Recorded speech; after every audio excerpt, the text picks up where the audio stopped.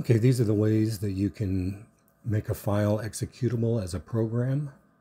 The easiest way is to right-click, select Properties and Permissions, and then check Allow Executing File as a Program.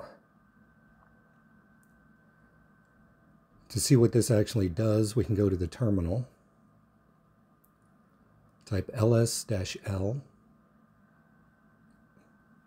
and you can see that the owner, group, and everyone else is now allowed to execute this file.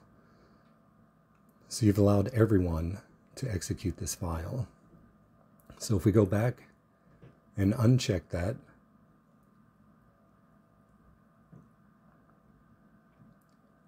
we'll do ls-l again. Okay, you can see the execute bit has been removed from everyone. Now we can use the chmod command with the 766, and this will allow only the owner to execute this file. So chmod 766 host.txt ls-l,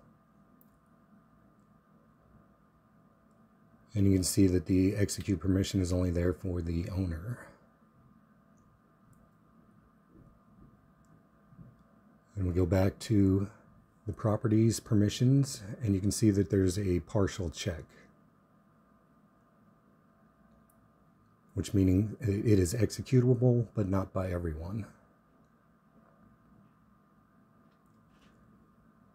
If we do chmod plus x, and then the name of the file,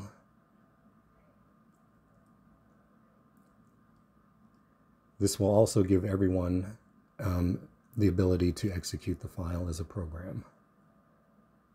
It's the same as checking the box in the GUI.